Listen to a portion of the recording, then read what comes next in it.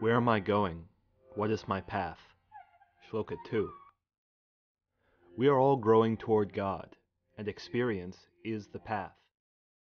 Through experience we mature out of fear into fearlessness, out of anger into love, out of conflict into peace, out of darkness into light and union in God.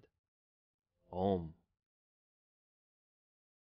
We have taken birth in a physical body to grow and evolve into our divine potential. We are inwardly already one with God.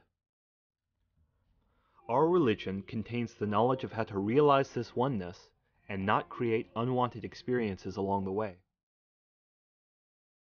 The peerless path is following the way of our spiritual forefathers, discovering the mystical meaning of the scriptures.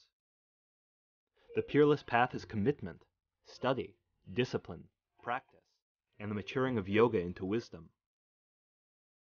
In the beginning stages, we suffer until we learn.